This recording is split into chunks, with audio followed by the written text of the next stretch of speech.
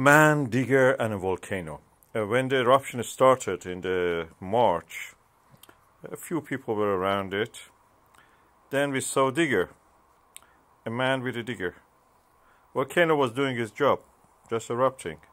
But the digger, day in, day out, was there. There was a reason. The volcano was near a road. That road was new and it worth saving. So that man with his digger, despite everything else, stood there, continued to build walls.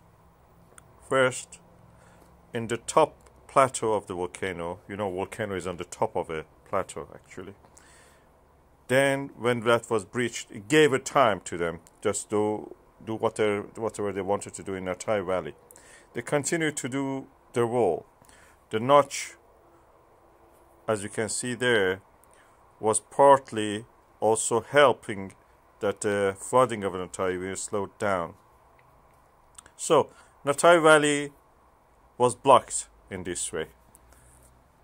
The other way also was blocked by that notch and the wall that we built.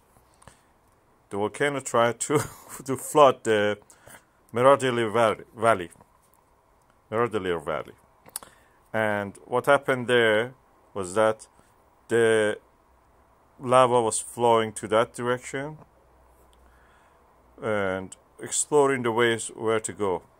Meradalir Valley will be eventually, if it gets full, leads to the sea. And that man's job will be accomplished if we build another wall in that area.